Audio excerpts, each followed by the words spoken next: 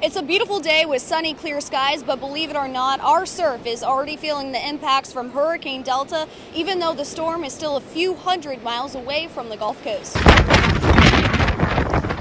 Hurricane Delta made landfall along the Yucatan Peninsula at 5:45 a.m. Wednesday morning as a Category 2 hurricane. 100-mile-per-hour winds shook Cancun and is now heading towards the western Gulf of Mexico. A second landfall is anticipated along the Louisiana coast Friday evening. Even with a westward trend, impacts will still be felt on our part of the Gulf Coast. The National Weather Service did issue a high rip current forecast due to the storm, so we are taking it seriously by leaving red flags up.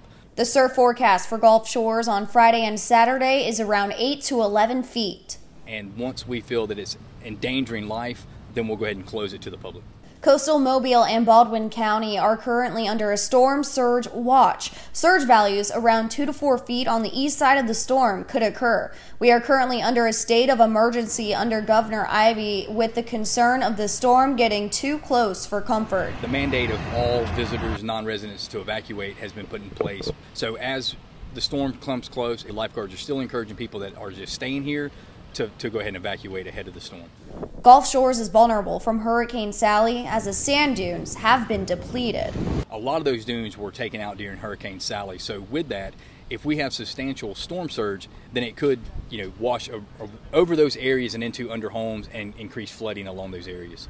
If the surf gets too rough, double red flags will fly and there will be an advisory for nobody allowed to be in the water. Reporting in Gulf Shores, I'm meteorologist Colleen Peterson, WKRG News 5.